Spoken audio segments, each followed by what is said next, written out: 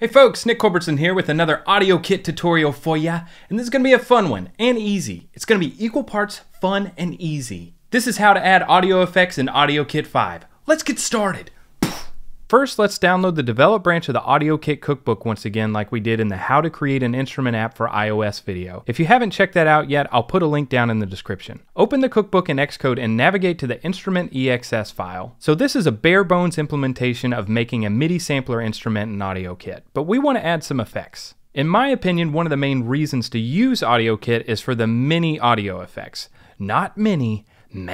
You'll see in a second how you can add reverb, distortion, delay, etc. in just a few lines of code. Let's start by adding some reverb to our instrument. All we need to do is create a variable for our reverb and attach it to our input chain. You could use a mixer node to mix together multiple inputs, but we're just going to feed the instrument directly into the reverb and the reverb directly into the engine's output. You could think of the instrument as being like a guitar that we're plugging into a reverb pedal, and then that reverb pedal is going into the amp. Let's select a simulator and build our project and see how it sounds.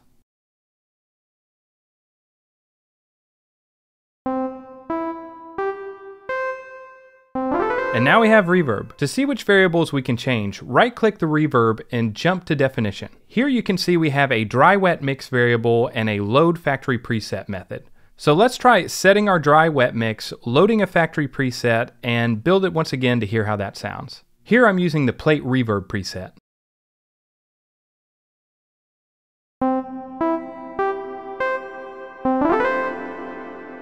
Next, we want to add some user controls to our reverb. There are a number of ways to do this, but I'm going to use one of the reusable components from the cookbook, the ParameterSlider. We'll add that element just above our keyboard and fill in the values to point to our reverb's dry-wet-mix.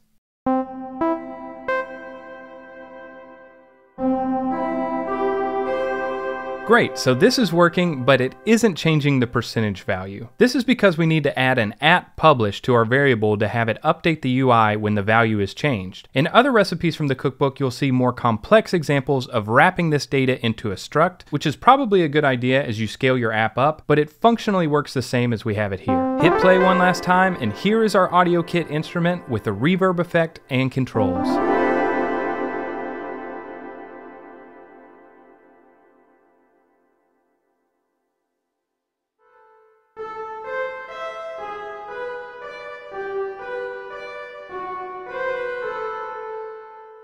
And that's it. Next, what you should do is go through all the different effects and try adding them to your audio, just like a buffet of effects for your audio, and see which flavors you like from the Shoney's Audio Buffet. Thanks for watching, and I'll see you all next time.